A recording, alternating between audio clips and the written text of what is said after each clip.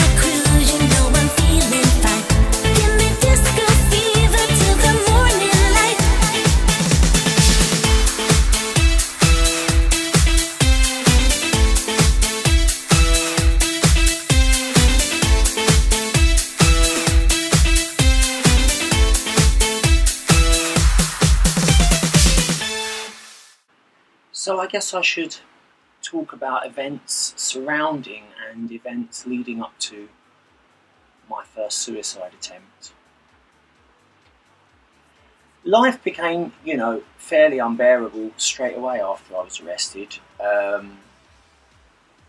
Initially, I tried to keep it under wraps. I wasn't charged with anything and I was, let go. They did question me without a solicitor. I didn't think I needed one. And I gave them the names and addresses of any friends on my Facebook list or anything like that that had kids, so they could just go and ask them and just know that I'd not, harmed anyone. I mean, I was so shocked to be arrested. Anyway, while I was in the police station, they raided my mum's house, which was very sad. Dad was ill in bed. I wasn't there, and Mum suddenly had. So anyway, I only confided in a couple of friends what had happened, and you know, a couple of them were great, and a couple of them weren't so great.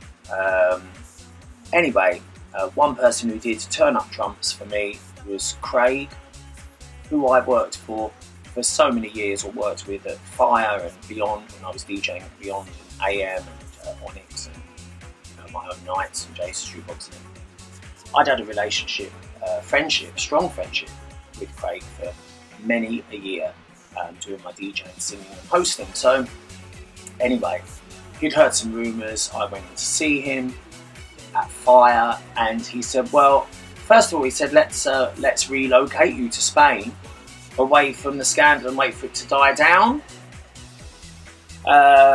And I wasn't sure about doing that. Dad was ill, and I was worried about leaving Mum being so far away. So anyway, look, he suggested going to see his solicitor. He set it up for me, and he paid for it and everything to me to go and see his solicitor, who was based in Manchester, and she was smashing. She was really, really nice. It was the first time that I'd really had any legal advice at all. Anyway, she didn't think there was too much to worry about. It was all speculation, fantasy writing, photos from Facebook or Instagram that, you know, legally, if they was illegal, they shouldn't have been on there in the first place. So look, she put my mind at rest a bit.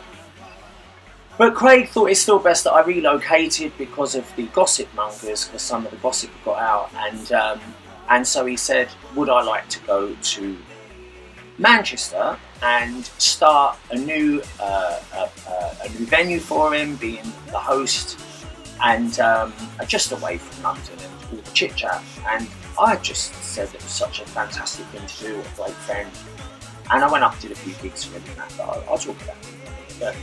But meanwhile, I you know, cancelled my gigs in London. Apart from one, I thought that I would have it as my last show in London. I'd just written a song for one of the Gogglebox stars, Sandy and Sandra, the two black girls from Gogglebox, and I'd just written a song for her. And anyway, we was going to have a launch for it at a really nice venue in London, hosted by the Four Puffs and a Piano from the Jonathan Ross Show, who I worked with a lot, and other friends had already performed at this venue, which was the venue that Elton John and Tina Turner and loads of people had filmed their videos at, and it was a beautiful venue.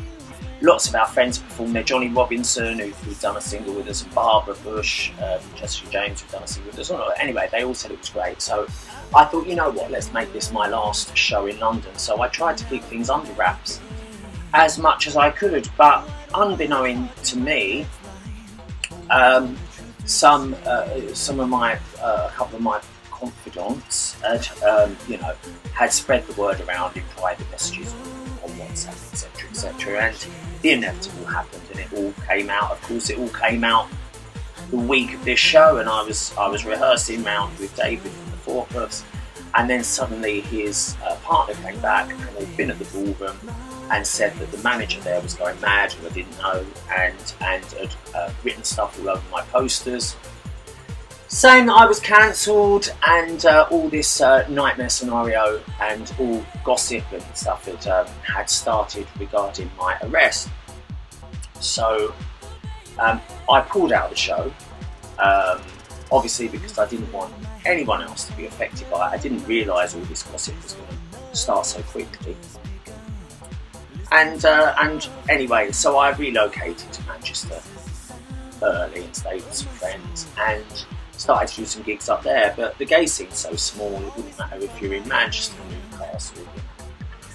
It wouldn't matter if you was in Timbuktu. If you're on the gay scene, you're famous everywhere really, in that scene, and everything just started to catch up.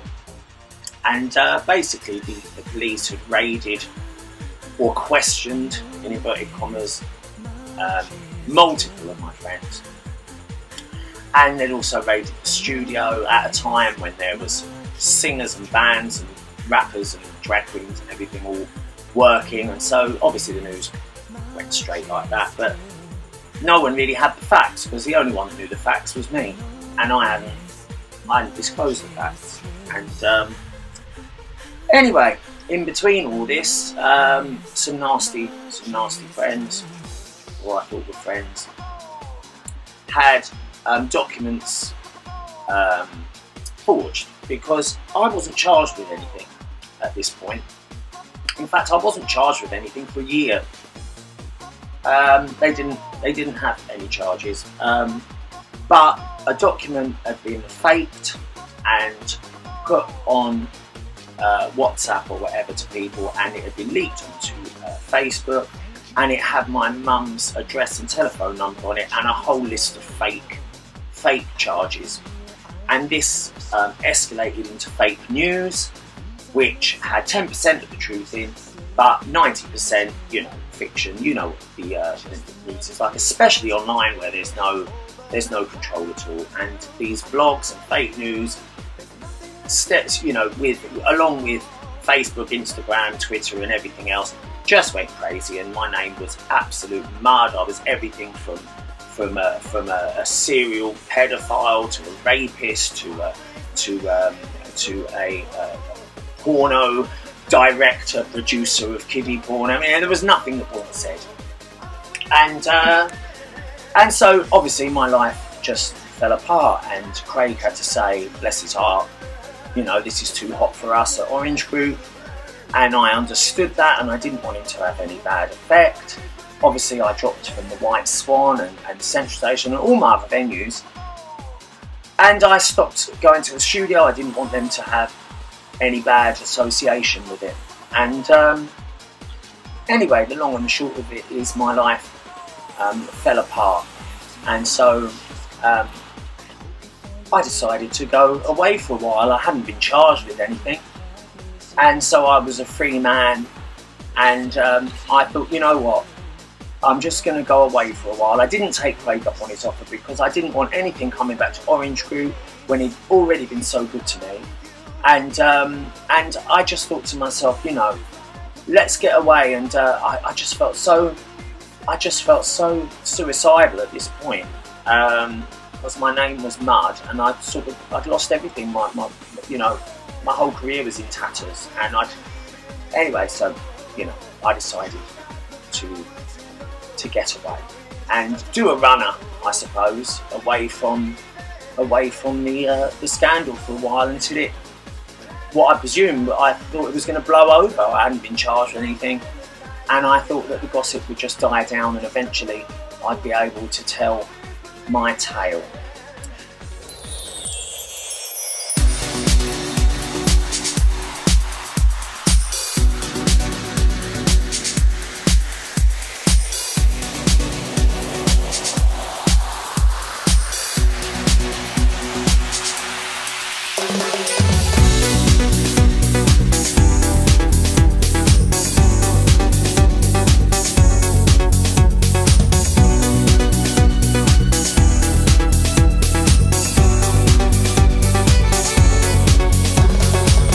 Feel so unsure as I take your hand and lead you to the dance floor.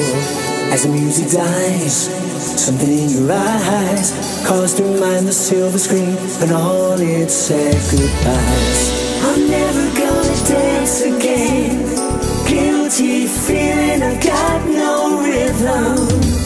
Though it's easy to pretend, I know you're not a fool. Should've known better than to cheat a friend and waste the chance that I have been given. So I'm never gonna dance again the way I danced with you. Never without your love, without your love.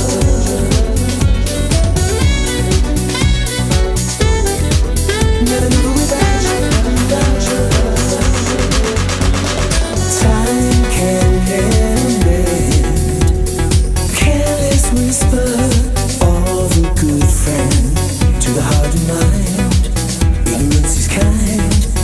no comfort in the truth. Pain is all you find. I'm never gonna dance again.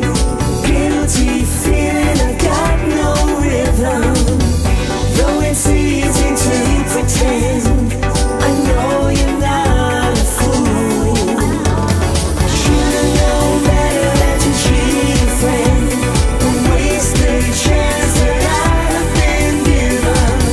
So I'm never gonna dance again the way I dance with you. Never, never without you, without your love.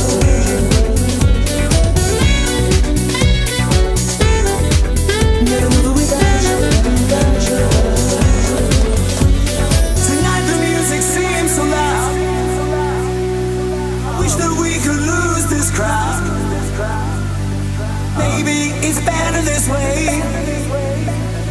We heard each other with the things we want to say. Could have been so good together. Could have lived this dance forever. And now, who's gonna dance with me? Please stay. Better that you cheat a friend and waste a chance that I'd have been given. So I'm never gonna dance again the way I dance with you.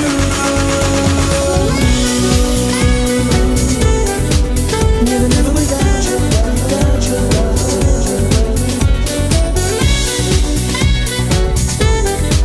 Never, never without you, without your love.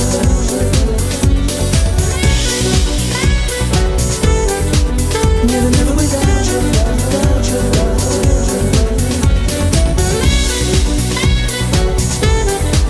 Never, never without you, without your love.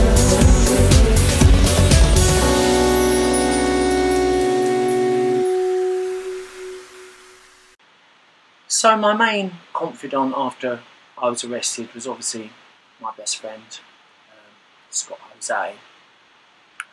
What I didn't realise was he was probably the worst person to confide anything in, because, you know, he's got almost like a mental disorder where he has to lie about things or exaggerate things out of all proportion, and he does these multiple text messages and multiple WhatsApp, you know, separately to each person, like so not on Facebook and stuff. So I didn't know he was doing it, and I don't know why I didn't think that he would, but I just he made it about 1 million times worse, for not just for me, but for everyone who'd been dragged into the whole terrible scenario. You know, friends that had been questioned, my family were dragged through the mill, and my close friends were dragged through the mill unnecessarily, a lot of it, because it would have died down a lot quicker, and it might never have even made the fake news stories had Scott not obsessively sent all these you know, exaggerated versions of the truth to people, multiple messages, evidently sent, you know, hundreds and hundreds of separate messages, just enjoying the gossip. Anyway, I should have known him better. So I've you know, I've laughed at things before, and I've been on the other side of it with him, where, you know, it's hysterically funny, or he just loves a drama. So, and you know, as a springboard to that, it was all other people, Johnny Robinson or Barber or whoever. I can't even think who was saying things now online, but they was almost like his puppets. And, you know, believing everything he said, which is just so ridiculous, really, when I think about it. But I've been on the other side of it, and I've enjoyed people's scandals and gossip. So, you know, I guess it was only to be expected, but it did cause a lot of heartache for people. And also, at the time, I was still taking Scott's advice. You know, Scott's got a rich sugar daddy, Tim, and he's always been involved in legal things and that. And I thought that Scott would be the best person to advise me, and yeah, Scott advised me basically to do a runner and just to disappear away from London and from the UK for a while. And I turned down Craig's offer to go to Spain, but really I needed to go where it wasn't going to harm other people, because you know, however small my actions were, or however immoral or illegal or whatever you want to call it, it's just they've been exaggerated so much that the knock-on effects had a massive impact on my close friends and family and my loved ones, and I'd hurt people through my actions that had been exaggerated out of all proportion and hurt them unnecessarily more than what they needed to be. So I took Scott's advice and I got on a plane, and anyway, I ended up, couple of long stories short, I ended up in North Africa. I didn't tell anybody where I was, and you know, initially, obviously I was devastated to leave Mum and Dad at a time when Mum needed me, but to be honest, I was no help to them at that stage, because I was just bringing harm to them. I mean, Mum's address and telephone number were broadcast on Facebook and the internet and reposted on vigilante sites, which meant she was getting funny phone calls and all sorts of things and having to handle things. And it was just better if I took myself out of her life for a while. And I thought it might even be a chance I might not even see my dad again, because he could have just died while I was away. It was just a very traumatic period of time. However, initially when I got to Africa, just the relief of being away from all this scandal and upset and you know, and initially I did feel better, I've got to be honest, out of sight, out of mind.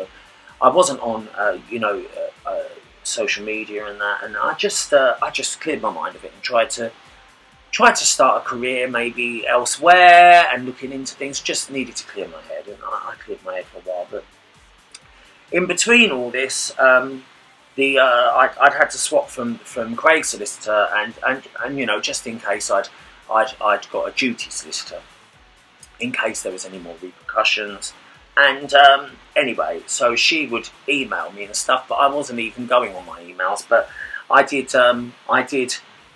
say if ever it was urgent, I didn't want to contact my mother because I just didn't want Mum having any more upset. And so I gave Kelly's details, my dear friend Kelly Wild, and so that if anything had happened, Kelly could contact me anyway. Eventually she did contact me, and she said that it was good news, and the police, basically, they'd put it on the back burner and there weren't any charges being brought against me. And she said, why don't you come home? And you know what, I thought, I've got to see my dad. It was leading up to Christmas, and I was so worried he was going to die over Christmas and I'd never see him again. And you know, he'd been in and out of hospital, he'd been in and out of the care home, and he was in a terrible state. So look, so I got on a plane and I came back, and you know, my parents were so pleased to see me for Christmas. I sent messages to a few close friends and I said, look, it's been put on the back burner, it doesn't look like anything. You know, the police basically said they weren't going to bring any charges. And, but yeah, but they were lying, as the police do. And I think they just wanted me to come back from being abroad. But I'll go into the police matter, because there's so much corruption and lies. But I'll go into the police matter later, and it's in detail in my book anyway, so in my Klubkidz Chronicles book, so you'll be able to read it. So I head on back from North Africa, and I am very pleased to be home for Christmas, but the vigilante problem had got out of control. News had got around that I was back, and I was having to go out in disguise. I mean, I couldn't go anywhere in Lewisham where I was living, and certainly nowhere in London or Brighton or anywhere where people knew me. And basically I was just not seeing any friends at all, and just had the most awful Christmas and New Year, although it was lovely to see my parents, but my dad was so ill by this point. And it got to just after New Year's Eve, and I thought, right, I'm just going to top myself.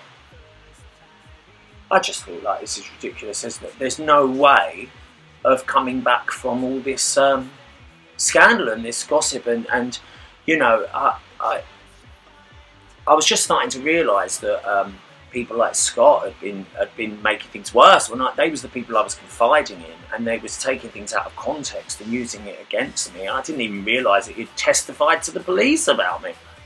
I couldn't believe it. But anyway, look, that all I found out later. But I was going to kill myself, and I was sitting there, and it was the middle of the night, and but I didn't. I didn't even try that night. I just thought, right, one more attempt of going away, because I couldn't do anything or go anywhere. I mean, there was vigilantes calling the house. I couldn't walk outside for fear of being killed. And it was all over the media. I mean, the vlogs and fake news had just got ridiculous, really. It's laughable looking back on it, but I don't know how people could even believe it. And then people would add to it when they were saying things, and I just thought, I just can't live here.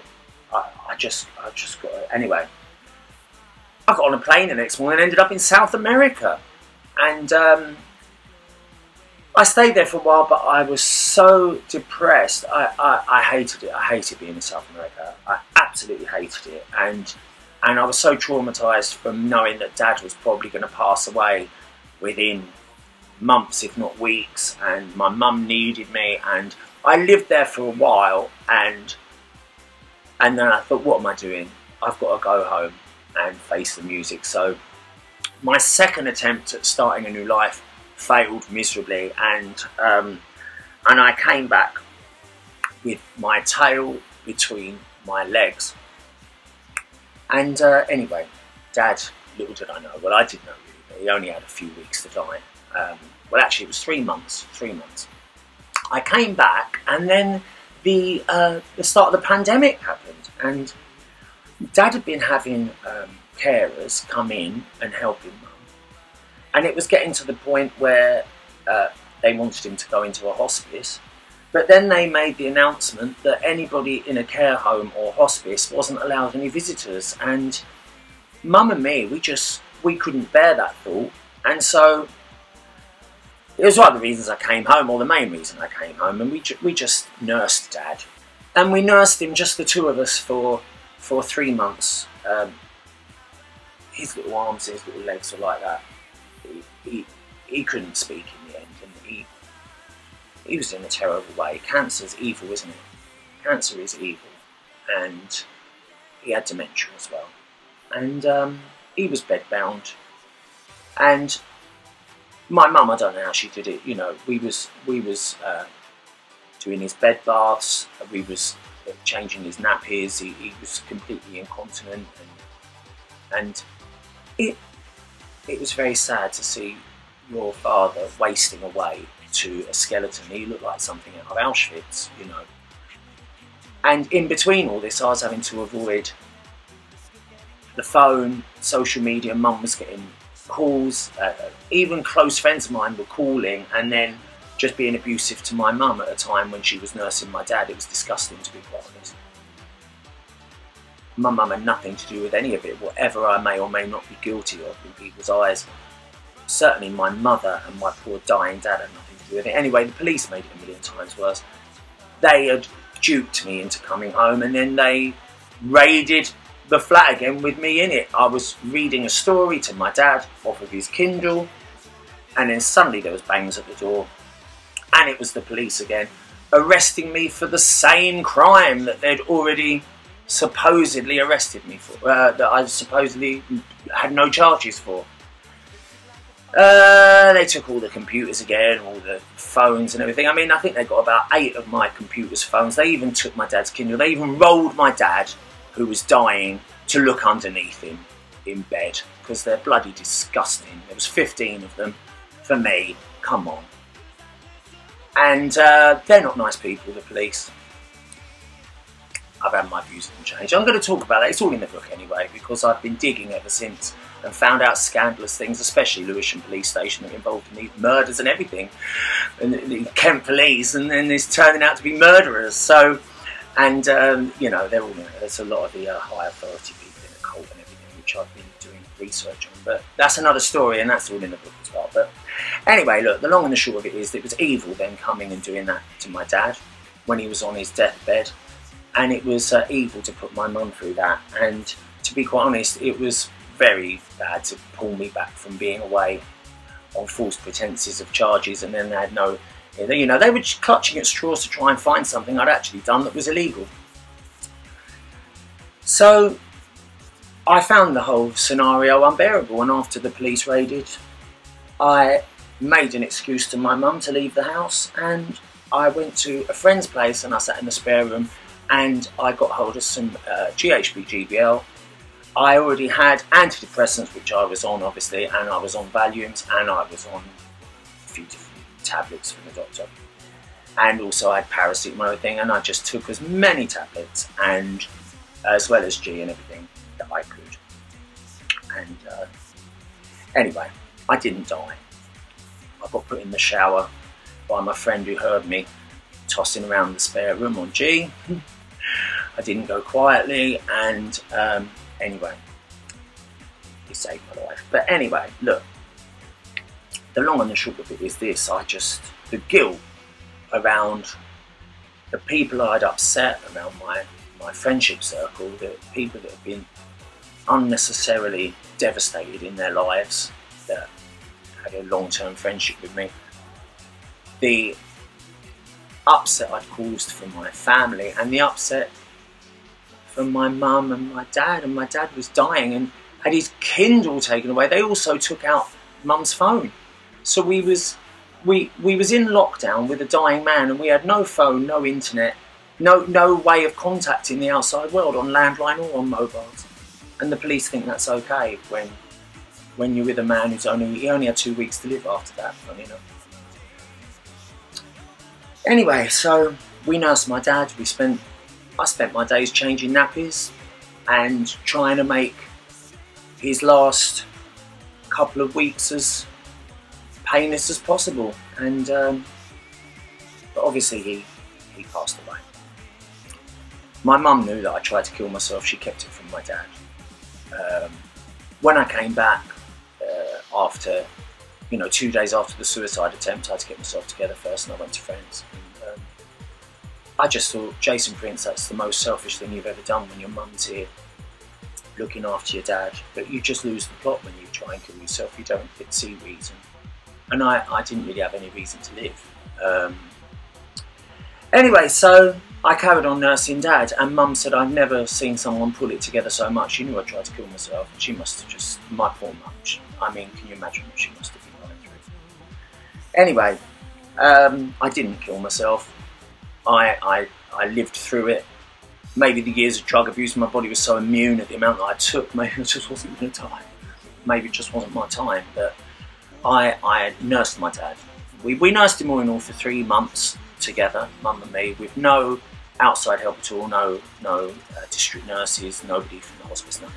We did it all on our own, and the last 2 weeks were very intense. And then we'd been awake with dad for about 3 nights because he was in so much pain. We'd try and move him. It was just, when someone's that big on their arms and legs and just tired of it and they can't speak, he couldn't move from the head down. It was just a very sad situation. And but mum and me kept bright to him and bright to each other, and we saw it through to the end. And on the day that he died, it was a release that he'd gone, to be honest, because it was awful to see my mum have to nurse her husband of 60 years,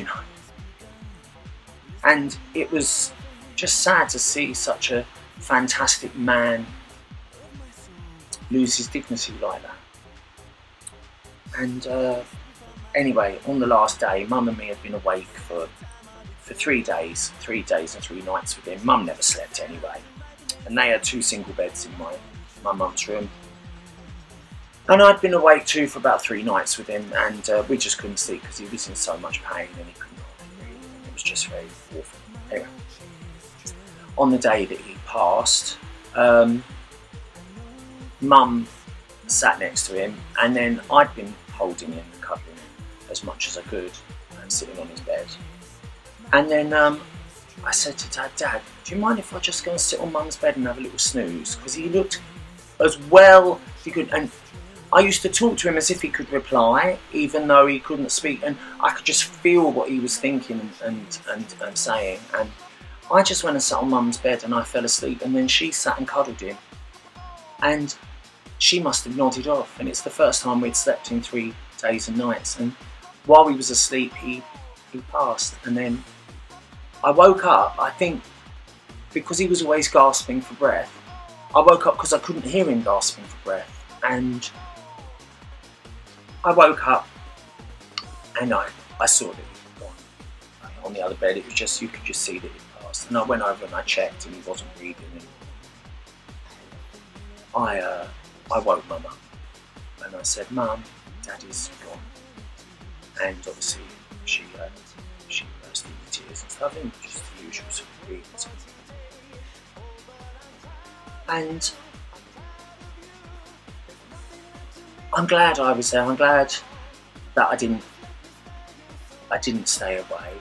I'm glad that I came back. I'm glad that I was there.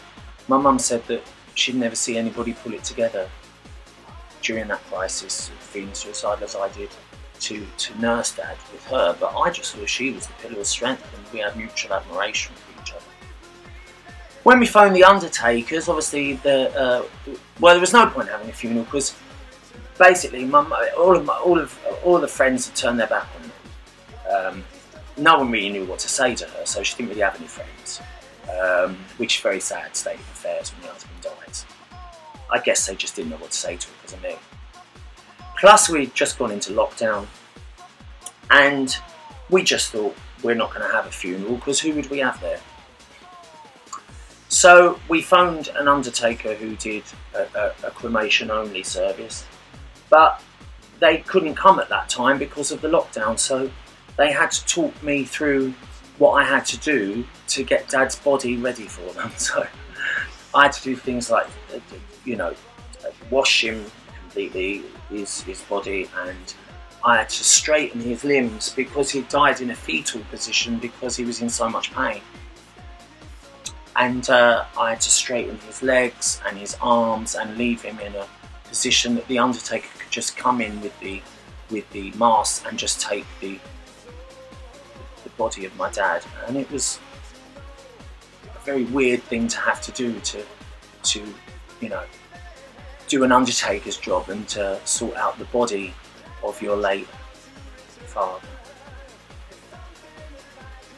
But you know, it's just the body, the soul is gone, and the soul is here on me and helping me do this video for you.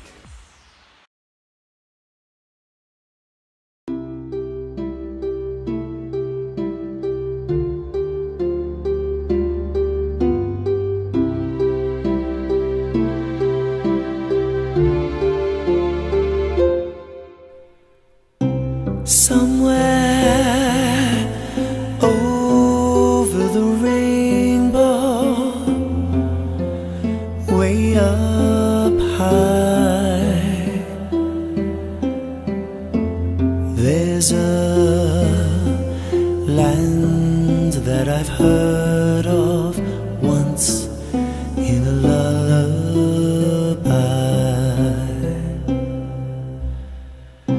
Somewhere over the rainbow, skies are blue, and the dreams that you dare to dream really do come true. One day I'll wish upon a star, wake up where the clouds are far behind me, where troubles melt like lemon drops way above the chimney tops. That's where you'll find me, somewhere over the rainbow. Bluebirds fly,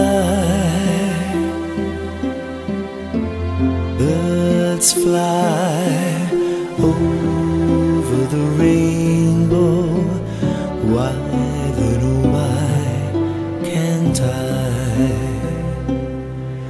One day I'll wish upon a star and wake up where the clouds are far behind me, where troubles melt like lemon drops away above the chimney tops. That's where you'll find me,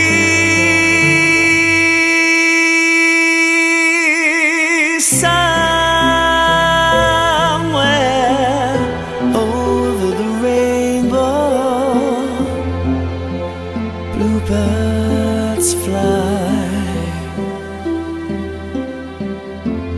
birds fly over the rainbow.